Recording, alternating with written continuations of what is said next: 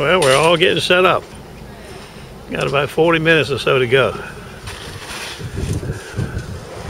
Only one food truck so far. I'm all set up.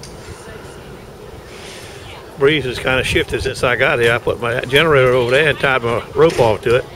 Now the wind is coming straight over here from a different direction. I may have to improvise.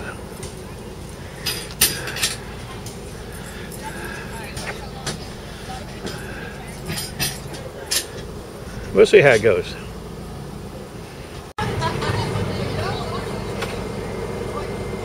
Well, we got 8 minutes and I got a customer. I got 2 kitchen knives and a pole saw, because I don't do saws, but he just wants the blade part. You see it right there sharpened. Okay. Now we got something or other with an axe head on it. I don't know what you call that.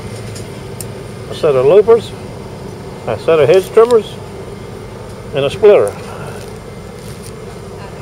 Some odd stuff today at the market. Well, we got the 5 o'clock lull. It's 5:15. Knives have deceased. My tent sign is moving around here on me. I got to hook it back up here. But the market is busy. I mean, there's no shortage of people. There's just shortage of knife people. Knife people. We got some saboteurs and an old one. Got a saboteur carbon knife. And we got a, I don't know what this one is. And a long slicer for saboteur stainless model. Yeah.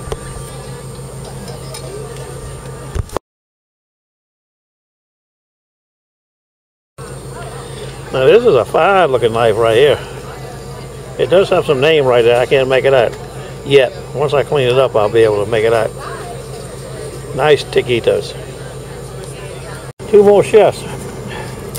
Look like Henkel's, but if they are, they have nothing you can read on them. They're old or used a lot.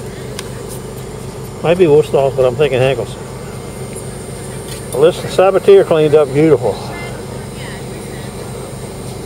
And this one cleaned up beautiful as well.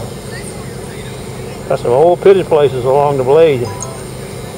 But she's old. J. Russell Company. I can't make out from where. I like it though. I don't know if I took a picture of these or not, but the guy lost his wallet, so he picked them up and took off with them. And he found his wallet, he just came back with them.